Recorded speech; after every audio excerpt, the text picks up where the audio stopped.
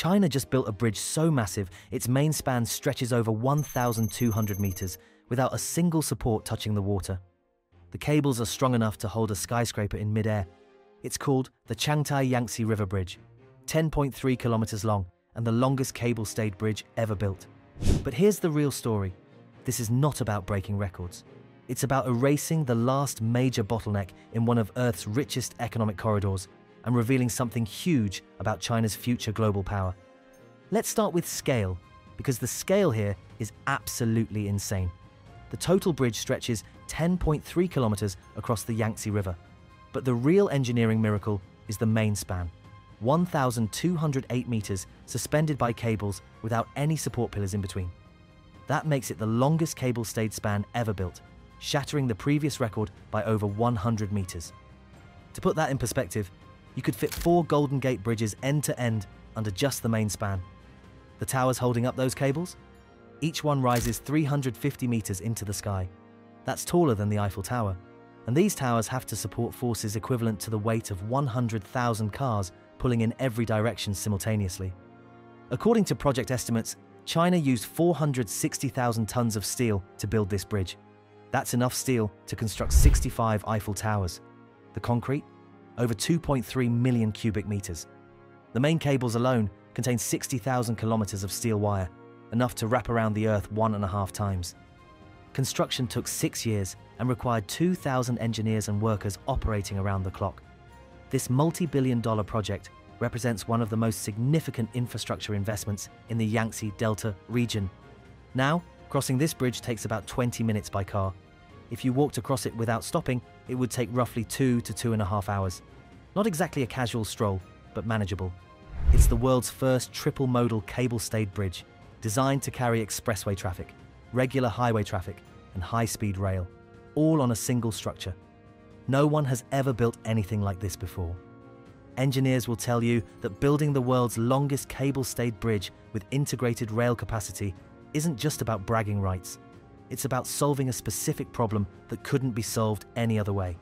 And in this case, that problem is the Yangtze River itself. The Yangtze River is the third longest river in the world, and it essentially divides China's economic heartland. This section of the Yangtze, where the Changtai Bridge now stands, is one of the busiest shipping corridors on the planet. Every day, hundreds of massive cargo ships pass through, carrying everything from electronics to steel to agricultural products. The river here is deep, fast-moving, and critical to global trade. You can't just build normal bridge supports in the middle of that shipping lane. You'd create a maritime disaster. That's why China needed a cable-stayed design with a 1,208-meter main span. Ships up to 50,000 tons can pass underneath without any obstruction. The clearance is high enough for the tallest cargo vessels, and there are no pillars in the water to create navigation hazards. But here's the bigger picture.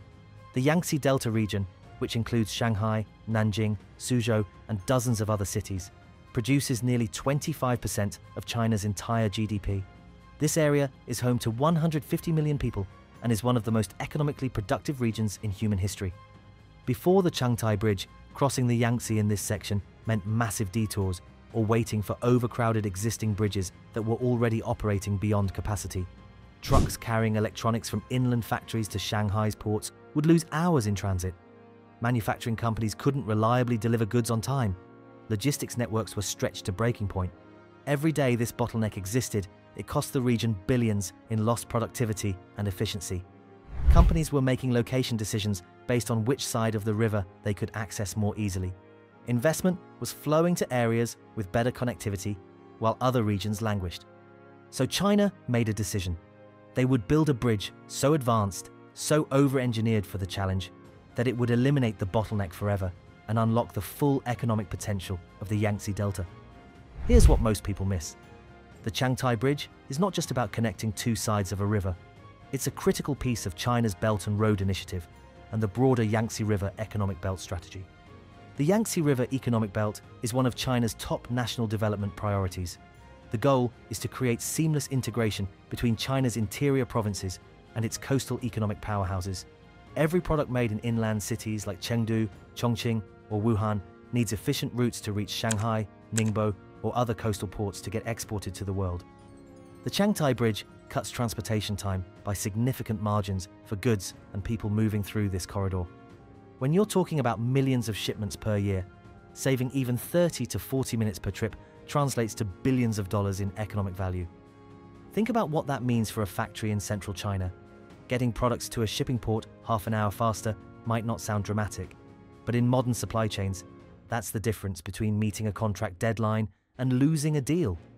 Multiply that across tens of thousands of factories, and you're talking about massive competitive advantages. But China's thinking even bigger. This is where the triple modal design becomes revolutionary.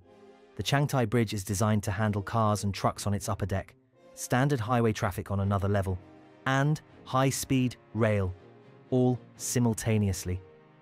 This is a world first. No cable-stayed bridge has ever integrated 3 different transportation modes on a single structure. China is building a network of bullet trains that will eventually connect every major economic zone in the country at speeds of 350 kilometers per hour. The Changtai Bridge ensures that trains traveling through the Yangtze Delta don't have to slow down, detour, or use separate infrastructure. Rail, highway, and expressway traffic all flow across the same bridge, creating unprecedented efficiency. This creates something extraordinary, a seamless economic zone stretching from China's western interior all the way to the Pacific coast. Minimal friction, minimal delays, just uninterrupted flow of goods, people, and capital, by road, by rail, at multiple speed tiers. Western economists have a term for this: economic velocity. The faster goods and people can move, the richer a region becomes. China is engineering velocity on a scale the world has never seen. And infrastructure like the Changtai Bridge is how they're doing it. The bridge connects directly into expressway networks that link to belt and road corridors extending west towards Central Asia and south towards Southeast Asia. It's a node in a much larger system designed to reshape global trade flows. But building something this ambitious comes with real challenges and real costs that China has had to navigate carefully. Building a 10.3-kilometer cable-stayed bridge with a record-breaking 1,208-meter main span across one of the world's busiest rivers requires inventing new technology. The Yangtze carries approximately 30,000 cubic meters of water per second through this section. That's like 12 Olympic swimming pools flowing past every single second.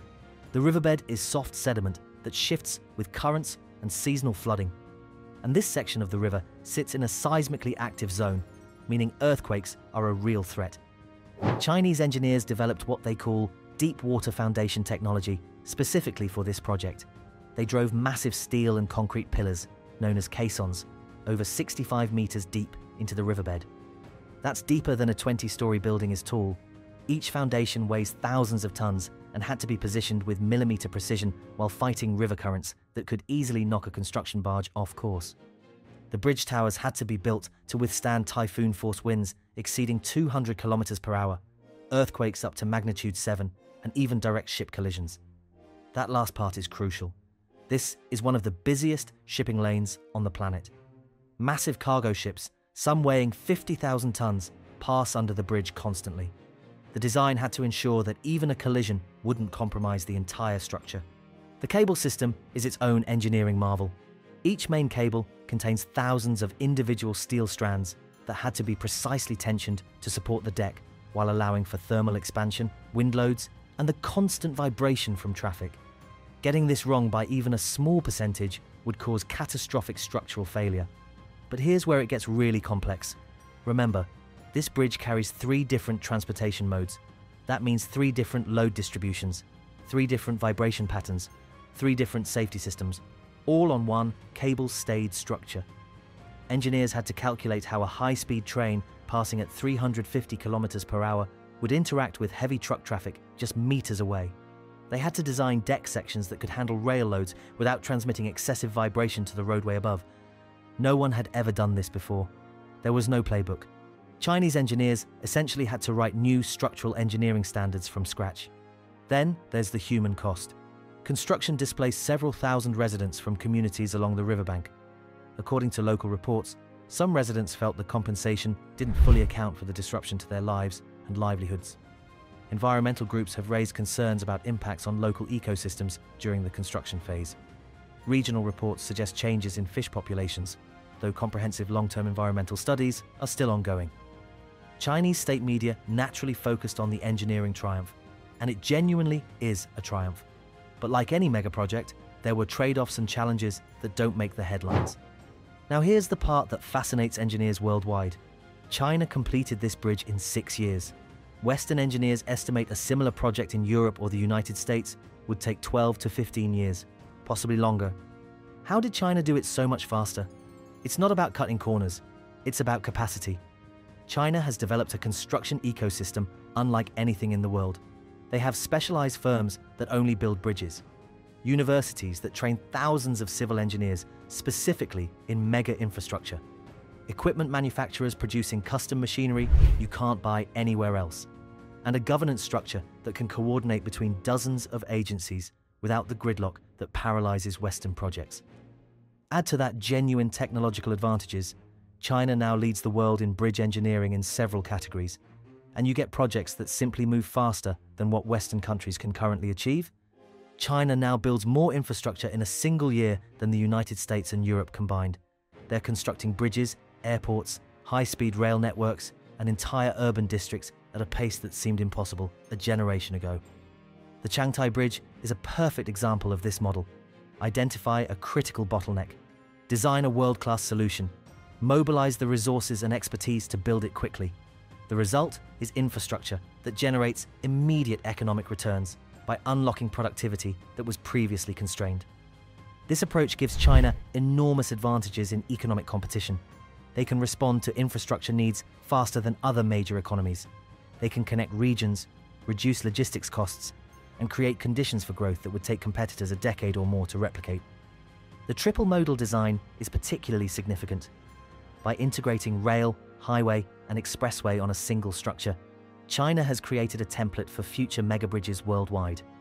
This is about maximizing the utility of limited crossing points over major rivers and waterways. Other countries will study the Changtai Bridge for decades, trying to understand how to replicate this integration. But there are legitimate questions about sustainability. China's infrastructure spending is massive, and while many projects like the Changtai Bridge serve clear economic purposes, the country has also built infrastructure in some regions where demand hasn't materialized as expected. Local governments across China carry significant debt from development projects, and managing that debt while maintaining infrastructure quality will be a long-term challenge. Then there's the question of maintenance. The Changtai Bridge will need constant monitoring, inspections, and eventually major repairs. Cable-stayed bridges require particularly careful maintenance because cable failures can be catastrophic. Add in the complexity of maintaining rail infrastructure alongside highway systems, and the long-term operational costs become substantial. Who funds that maintenance 30 or 40 years from now, especially if traffic volumes or toll revenues don't meet projections? And finally, there's the geopolitical dimension. China's infrastructure expertise isn't staying within its borders. They're exporting this model globally through Belt and Road. Countries across Asia, Africa, and even Europe are increasingly turning to Chinese firms to build critical infrastructure because, frankly, no one else can do it as quickly or affordably. This creates dependencies. Countries that rely on Chinese-built ports, railways, and highways become economically linked to Beijing in ways that will shape international relations for decades. Some countries have found this beneficial. Others have discovered it comes with strings attached. The Changtai Bridge might be inside China's borders, but the capability it represents, the ability to build world-leading infrastructure at speed, is reshaping the global economic landscape. So here's what we know. China built the world's longest cable-stayed bridge with the world's first triple-modal integration. It eliminates a major bottleneck across one of the most important economic corridors on the planet.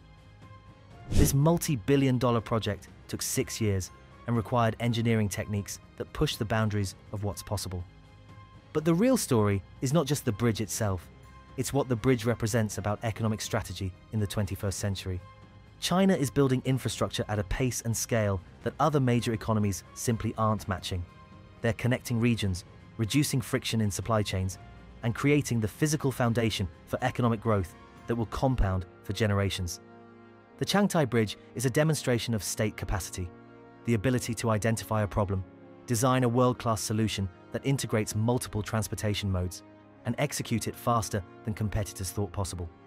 While other countries debate infrastructure bills and argue over funding, China is building. And every bridge, every rail line, every port they complete shifts the competitive balance in their favor. So here's the question nobody's asking. What happens when China finishes connecting every major city, every economic zone, every trade corridor across Asia? What happens when the infrastructure gap between China and the West becomes so wide that it fundamentally changes which economies can compete most effectively in global markets?